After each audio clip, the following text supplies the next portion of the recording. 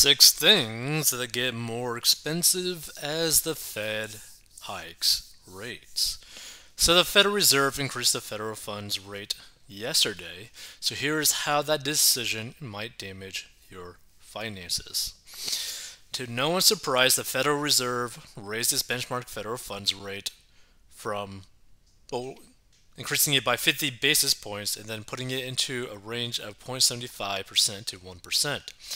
The Fed took the action as part of its widely publicized campaign to bring inflation under control, and several additional rate hikes are likely between now and the end of the year. As we have pointed out many times, an increase in the federal fund rate, which is the rate that banks charge other banks for short term loans, always creates winners and losers. Some people benefit financially from rate hikes, others suffer, and many of us experience a little of both. So the positives of rate hikes, primarily higher savings account and CD returns, are great, but in many ways they pale next to the potential damage that rate hikes can inflict on your finances. So following are some areas of your financial life that are likely to become more expensive now that the Federal Reserve has once again raised the federal funds rate. So carrying a credit card balance. Failing to pay off your credit card bill in full each month is never a good strategy. But once the federal funds rate rises, things become much worse for those who carry a balance. As you likely have noticed, your credit card rate does not remain static over time. It is a variable rate that can go up and down, and when the Fed raises rates, lenders typically increase these variable rates in response. That is because the federal funds rate has a strong influence on the prime rate, which is the rate commercial banks charge to their most credit-worthy customers. Banks use the prime rate as a starting point for setting many other rates, including credit card rates. So expect your credit card rate to rise after this latest hike. More importantly, prepare now for many additional federal funds rate hikes and the likelihood of steadily increasing credit card borrowing costs. The best way to avoid this danger is to pay off debt as quickly as you can.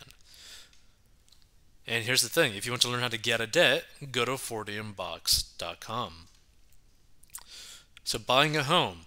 There's a widespread myth that when the federal funds rate climbs, rates on fixed mortgages follow right behind it.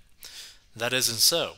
There is no direct connection between the federal funds rate and the fixed mortgage rates. However, the two do tend to move in the same general direction. So if the Fed continues to hike rates repeatedly, it would be unusual if mortgage rates went the other direction and began to fall significantly. Also, if you already have a fixed rate mortgage, nothing will change with your payment.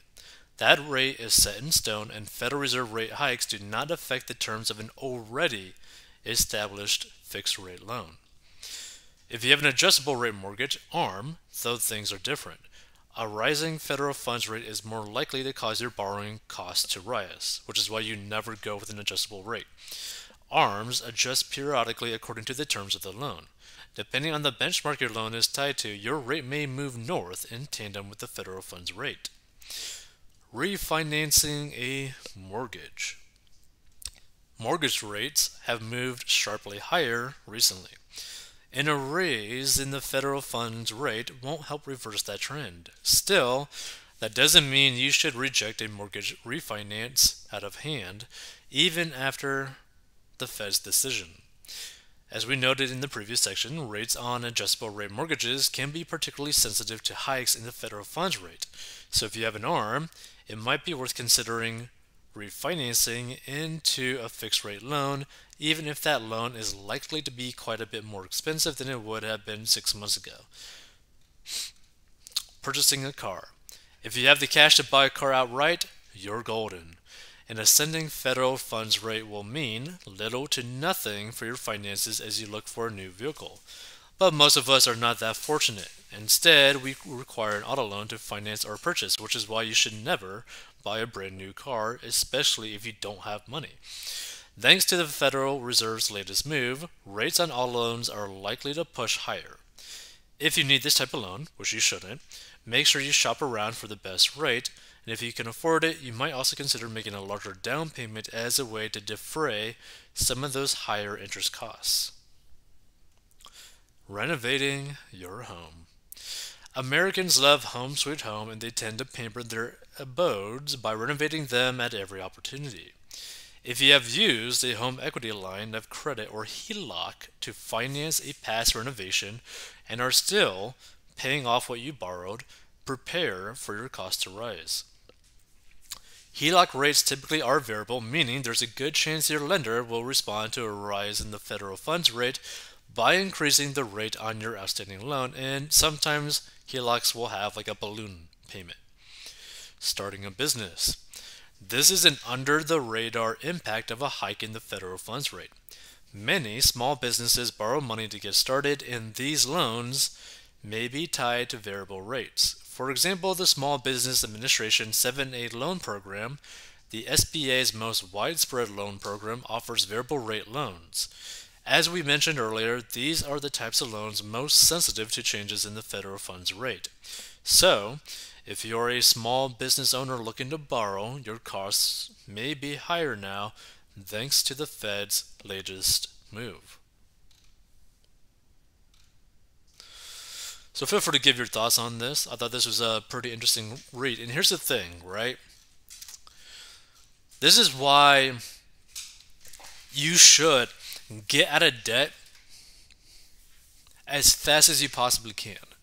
Because if you're out of debt and you get like an emergency fund and you're already automatically investing towards your future, to your retirement, none of this even matters to you. Like literally none of this matters to you. Maybe getting like a loan for a home, maybe, but everything else just does not matter because you'd be buying a car in cash that you could afford. You'd be basically buying any item that you want in cash that you can afford. You're never going to be like margin called. You're never going to be in a risky situation, and you're never going to have to pay more simply for having a loan because you shouldn't even have a loan, right? If you get out of debt and you stay out of debt, literally none of this matters to you. You're going to be able to keep your monthly costs roughly the same forever, right? Which is a pretty nice thing, right? It's nice being able to wake up every day to where you're not stressed out about making your monthly payment, okay? That is like a very, very refreshing scenario, right? Because you do not want to have to wake up every single day for the rest of your life with the stress of having to make your monthly payment on time, right? And imagine if you didn't make your payment on time. You'd be screwed. You have to pay so much more in extra fees that is disgusting, right?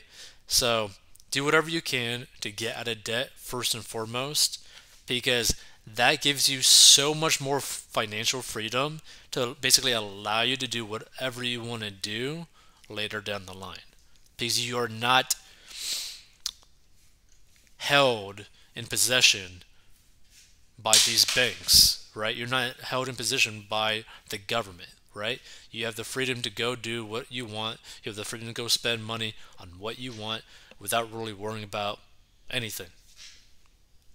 We'll see you in future episodes. If you want to learn how to get out of debt, go to 40inbox.com.